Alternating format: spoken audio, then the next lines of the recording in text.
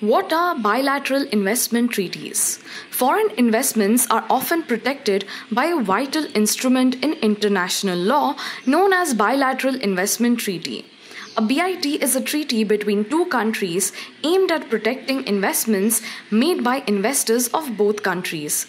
BITs protect investments by imposing conditions on the regulatory behavior of the host state, thus preventing undue interference with the foreign investors' rights. These conditions include restricting host states from unlawfully confiscating investments, imposing responsibilities on host states to accord fair and equitable treatment to foreign investment, and not to discriminate against foreign investment. BITs also empower foreign investors to directly sue the host state before an international tribunal if the investor believes that the host state has breached its treaty obligations. This is known as investor-state dispute settlement.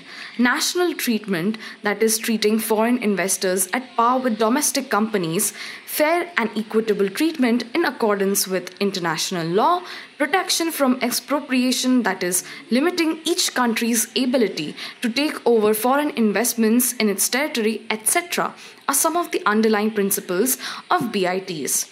India had released a new model bilateral investment treaty in 2016.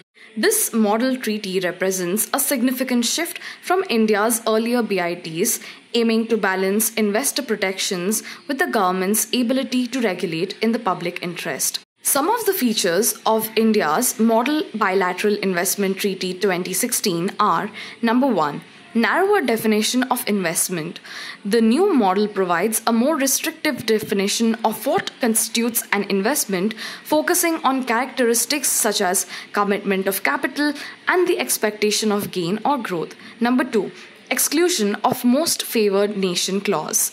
Unlike many traditional bilateral investment treaties, the new model does not include an MFN clause, which obligates countries to extend to each other any more favorable treatment given to investors from any third country. Number 3. Limited, fair and equitable treatment.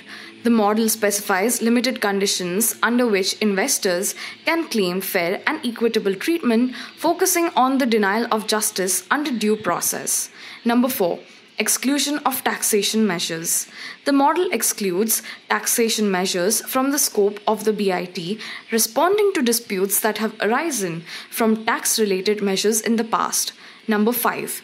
Pre-establishment commitments subject to negotiation. The model does not automatically allow for the pre-establishment rights of investors, that is, market access or right to invest, but leaves these to be negotiated between the parties. Number 6. Investor-state dispute settlement reforms.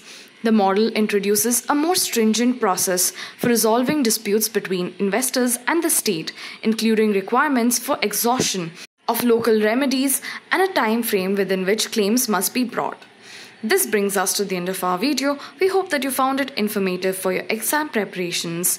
Please click on the like button, share our videos with your friends, and subscribe to our channel on YouTube and follow us on Instagram. Thank you for watching this. I will see you in our next.